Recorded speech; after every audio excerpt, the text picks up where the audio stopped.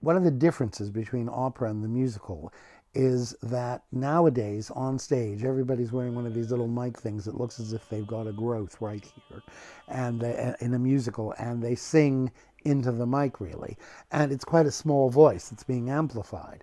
With opera singers, still you have to be on the stage singing out full.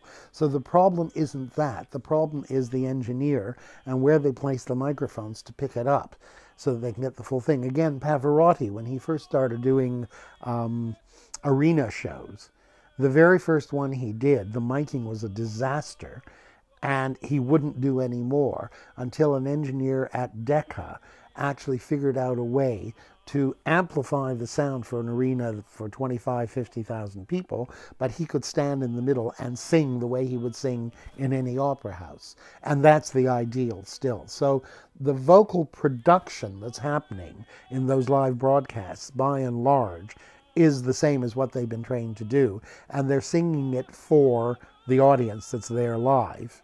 And what we're getting is something that's being picked up. So you're having the live experience in a way, but it's through the mics because it has to be recorded and broadcast. So no, I don't think it's affecting it that much, except, and I cannot name them, there are one or two opera singers who are very famous because they have voices that are beautiful on the microphone. The microphone really loves their voice. But they do, when they appear at the Met or Covent Garden or whatever, insist on being very discreetly mic'd, because otherwise nobody would hear them beyond row F. You know, but that's cheating. And I think that for the real opera singers, it's still coming straight off the stage the way you would wish to hear it, and it's being picked up by the mics. But that goes back to 1932. They started broadcasting live from the Met in 1932. There are recordings that people captured because they pirated them, you know, recorded them on whatever kind of tape machines they had in the 30s, and they have been accidentally preserved, and you can now get hold of them.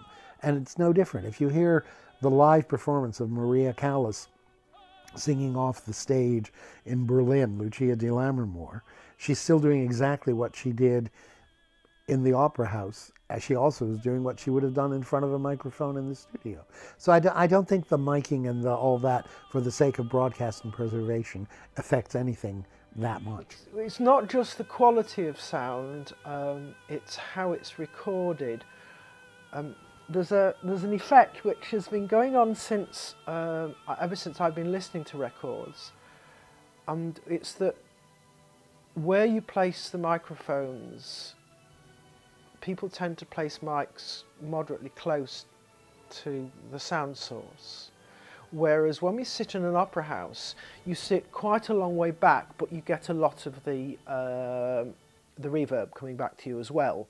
And that is how we hear a good acoustic. Like, for instance, the old La Scala was always renowned for its great acoustic. The Wigmore Hall is renowned for its great acoustic, and this is to do with the reflection. And that's not always picked up by the recording, which sits closer, and you get a different quality to the voice, which doesn't always do favours to big voices. I remember many years ago an interview with the dramatic soprano Jane Eaglin, who at that time was doing a mixture of the heavier Italian roles and Brunhilde's and things like that.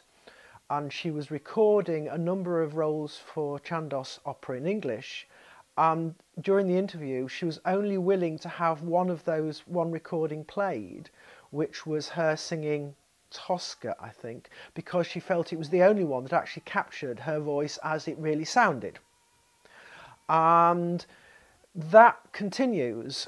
There's the issue of the upper frequencies on recordings, and there's a tendency to film in HD, and yes, you might have great sound, but not everybody listens back on really good equipment, and it's going to flatten things. And so even if you manage to capture the voices perfectly, you're not getting it back, and you do lose an element of directionality.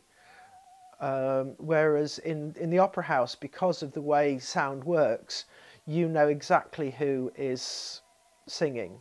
whereas coming back through the speakers, it still loses something.